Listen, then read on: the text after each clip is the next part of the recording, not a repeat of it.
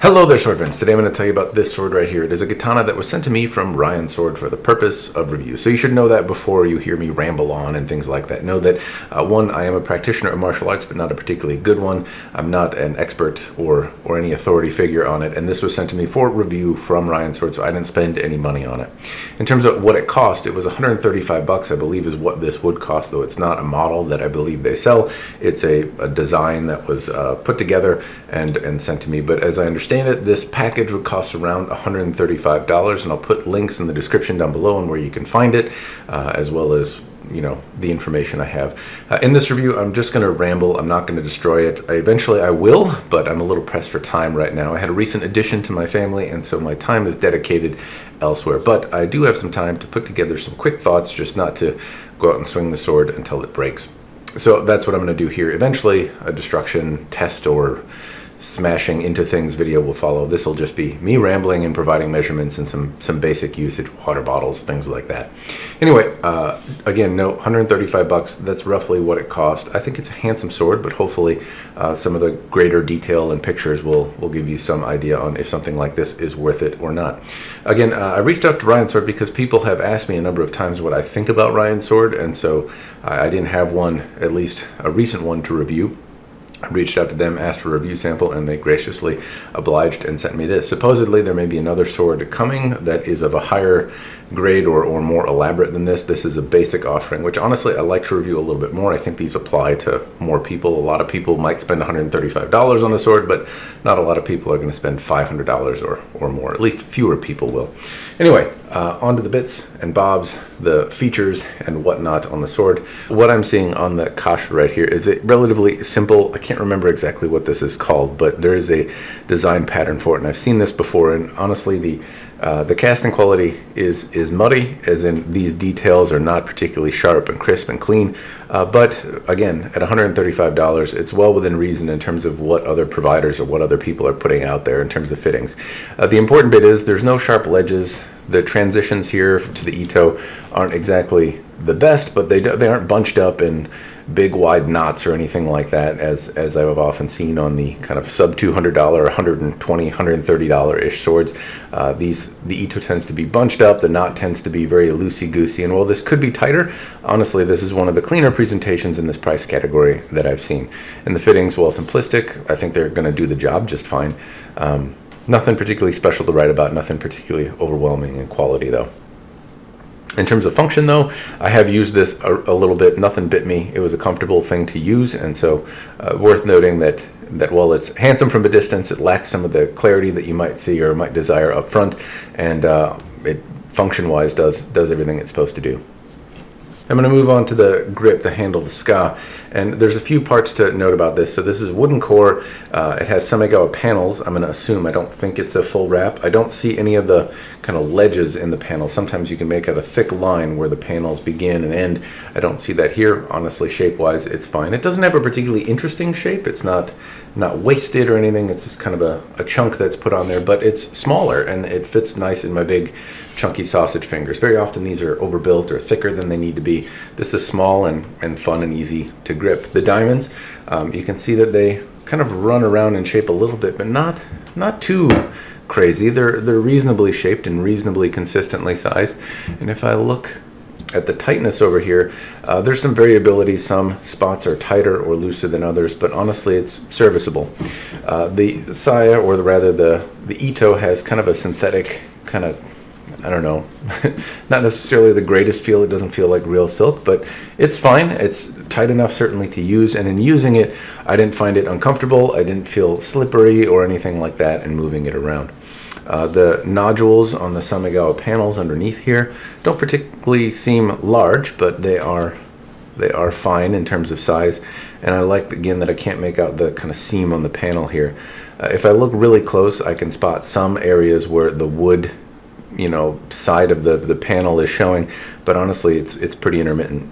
And some of the diamonds run a little bigger and smaller, but again, and 135 bucks, you can't necessarily expect perfection. All right, I'm going to move up to the fuchi right here, this collar area, and transition-wise, this is nice. There's not really any ledge, nothing sticks out. I like to see that this is pretty even workmanship for a sword in this price point. Ideally, this is kind of what it looks like. The ito butts up right here, and this is a tricky thing to do, or at least more than it might seem, because the fujikashira is a cast piece that has a particular thickness, and then they have to cut the wood core, and it's got semigo, and then when you stretch this ito material to tight, it changes in thickness. So to get it to line up and not have a ledge is kind of easier said than done. You have to kind of know what you're doing, or at least have good luck or lots of experience doing it. So to not have a ledge here is a good thing. It means it was shaped reasonably well, and honestly, it feels good on my fingers. If I choke up on the grip, nothing here bites me on the fuchi. It has the same kind of lacquer refinement as the kashira does, but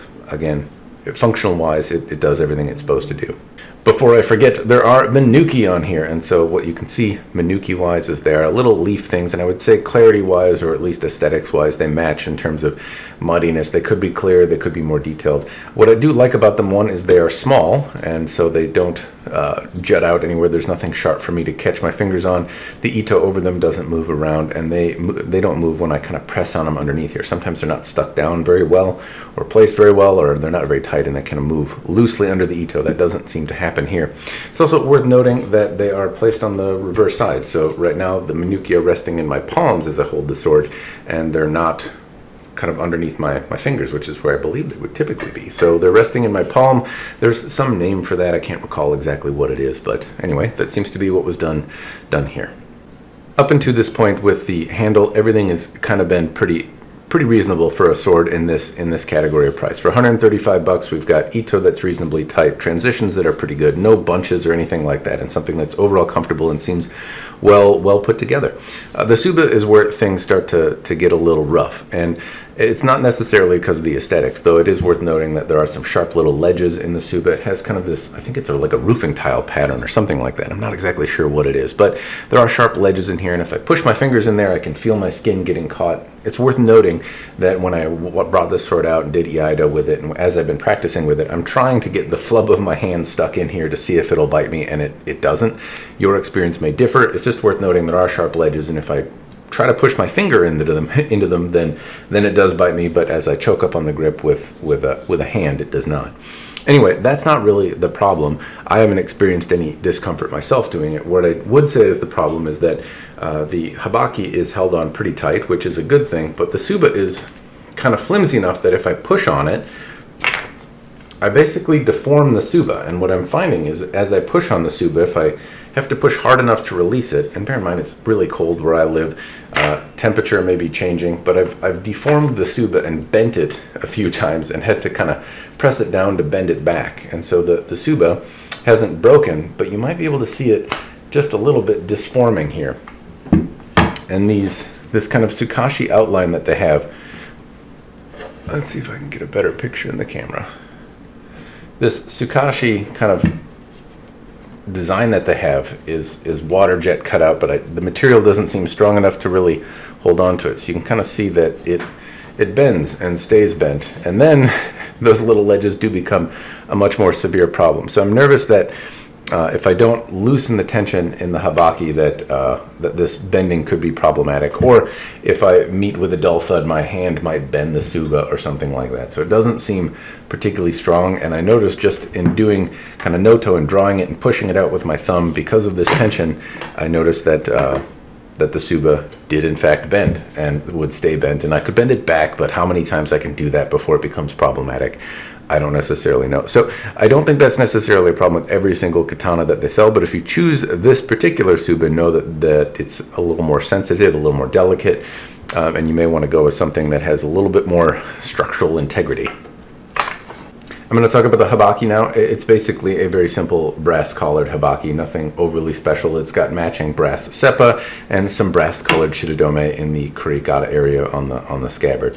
Nothing particularly special. Again, though, for this money, I'm not expecting a whole lot in the realm of 130 bucks. Sometimes, though, you will find that people do a little bit more decoration or adornment in this price category. There has been some that have had some embellishments or something to differentiate it, but I don't know if anyone really cares about the habaki, honestly. it's probably just me because I tend to look at them so often. And this is the piece that has very little change in the category. They all seem to have the same simple brass habaki. That said, in terms of how it fits, well, the back of the blade is sticking out a little bit, but other than that, it seems fine. And habaki in this price category are not not necessarily fit the way they would be traditionally or with as much care as somebody that would professionally do them. But as it is, it's fine. Now I'm going to talk about the saya, and this is one of my favorite parts of the sword, and that's because it has this kind of stonewash ishime finish. It's not a traditional ishime, but it's got a little splatter pattern on here that adds some character to it, and it also has this rattan wrap, this rib for your pleasure kind of look around the top area of the sword. And the rattan in this price point I think is actually pretty helpful if the scabbard is not particularly structurally sound or were to come apart if you were doing a kind of a speedier draw. It's possible that you might cut into the meat of your hand, and hopefully this rattan would offer some additional structural support that would prevent that from happening, or at least potentially lessen the outcome. Anyway, there's no horn bits or anything like that I can discern on here. So towards the end, the kojiri area, there's no horn. The kurikata is also worth noting that it came apart as I undid the presentation knot. So this sageo, which incidentally is long and of reasonable quality, it's not as flimsy and crappy as some of them tend to be in this price category. I have to say I like the sageo, but when I undid it, this kurikata came undone. And again, these shitodome right here are loose. So there's a wood kurigata, and these shitodome just come loose.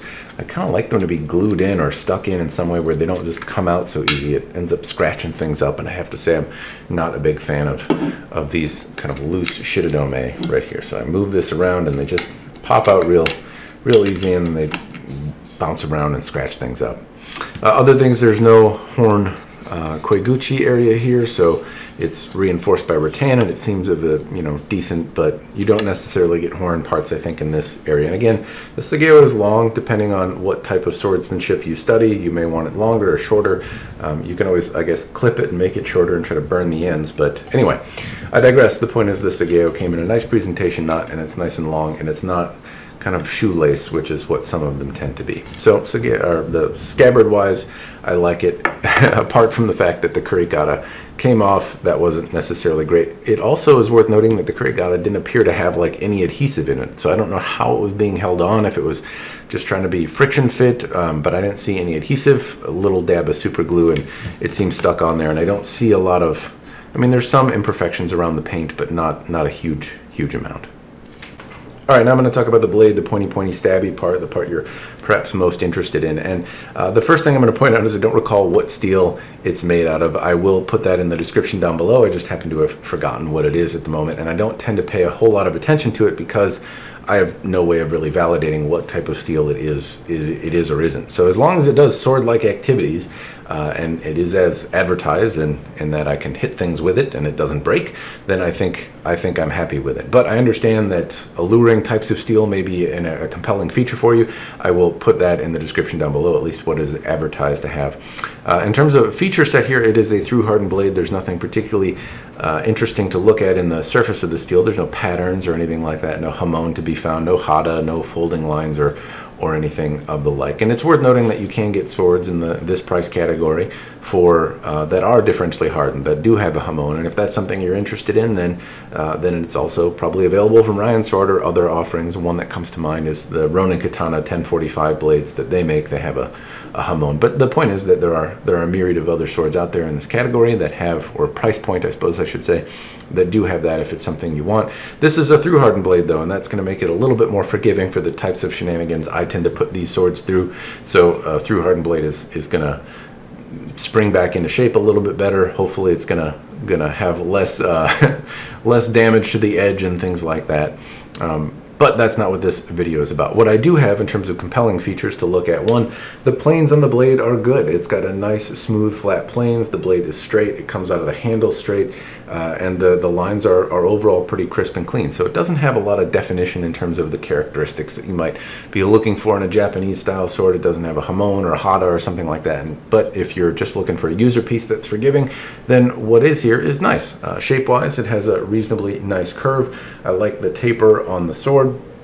And it overall, what it is doing, it's doing reasonably well in terms of the blade. Also, sharpness wise, it's reasonably sharp throughout the sword. Now, I haven't gotten a chance to really test it on anything of merit. I did cut water bottles and things like that, and it did those pretty well, and it feels like the blade is consistently sharp throughout the length of the blade, even kind of where it maybe shouldn't be, down towards the habaki. Anyway, yeah. Overall, I have to say I like the execution on the blade in a sword in this price point. It seems pretty good, and it's also got kind of a nice mirror polish on it. Oftentimes, they tend to be more satin colored, so I like that it has kind of the whole shebang polish, or at least that it's a mirror polish with still pretty clean lines. It doesn't look like it was just taken to a buffing wheel or anything like that, even though maybe that's what happened. Anyway, I've harped on the polish and whatnot enough. I think what's here is nice. In terms of dynamics and how it handles, I'm not going to put up the weapon dynamics computer, as I may have mentioned at this point. I can't remember where I am in the review anymore. I'm not going to do weapon dynamics because I don't know if you're going to be able to get one that feels the exact same. But I like how it tapers. I'll include measurements and that kind of stuff, at least in the description down below. My impressions of the sword are honestly that it feels very, very nice. And doing Iaido, it was a comfortable sword to move around. It's not as light as an Iaito or something, you know, not made of steel, but overall this is a very comfortable, nimble little sword to move around. It's not loud though, so in moving it around I don't hear kind of the swishing sound as I'm moving it. It's windy while it was doing Iaido outside the other day, and as I was listening to it, I couldn't really get it to make a lot of noise. So that could be changed if maybe it had a reinforced tip or a bohie got put on or something about the geometry changed around a little bit. As it is, I can see that there's some distal taper in the sword. As it is, I can see there's some profile taper as well. And it lends itself to feeling both, you know, kind of in control with the point as in the slash, and it's overall a very comfortable little sword to move around. My only complaints in terms of user perspective, again, the Kurigata had to be glued on. Once it didn't move around and it was comfortable. This ribbing in the obi doesn't move around, so I'm out of practice. I haven't been practicing very much because of lifestyle changes, you might say, as well as that it's cold outside, and so moving the ribbing around in my obi, though I'm not doing sayabiki properly, I'm not getting it out of the way. It does move around, but that was more me, just something to note if you choose this saya option. Also, no kind of wind sound or anything like that. Other than that, it was a comfortable sword to move around and use. The other thing though is this tsuba is, you know, it bends easily, and you can kind of see I can just, you know, cant it off. I can push it with my thumb and I can bend it back. It's a little too soft, and I don't know if they're all going to be made like this or not, but I might suggest if you have a custom iteration made, you just choose a different tsuba option than this one, or I suppose I could lighten it up, but I don't know. It seems like I can move this too easily.